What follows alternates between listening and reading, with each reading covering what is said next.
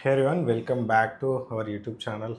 Let's quickly understand today what is UI policy and one use case we will take it and implement. Okay, the requirement here is what is UI policy? First point, UI policy is nothing but under certain conditions you will be making the other fields or read only and visible and mandatory. These things can be done. In our example, let's see. In short description is there and description is there. If I enter something, if this short description has something, then only description field should be mandatory. How can you implement this? Simply you can go to header and configure and then UI policies. Let's quickly do it. Then say new. From here, if you do this, probably you will be able to automatically selected the table name. From here, navigator also you will be able to navigate to the UI policies under system UI. And here requirement you need to give something.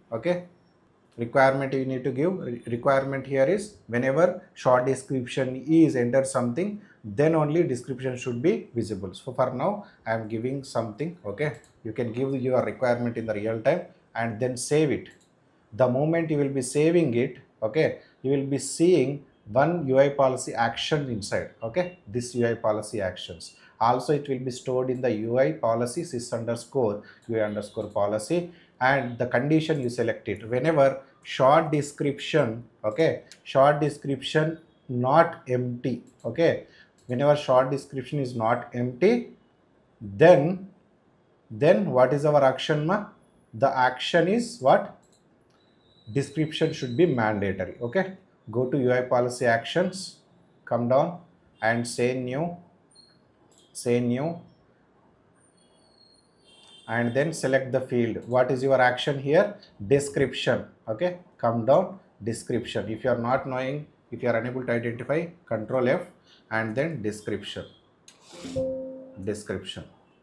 Select it and then mandatory should be true.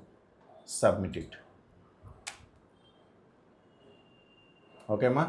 Then go to your form, say new, and you see now I am entering something. Clicking the mouse outside, then it is become mandatory. If not, if I clear it, it will not be mandatory. This is how you can do it. That's it. Thank you. Thanks for watching. See you soon in the next video.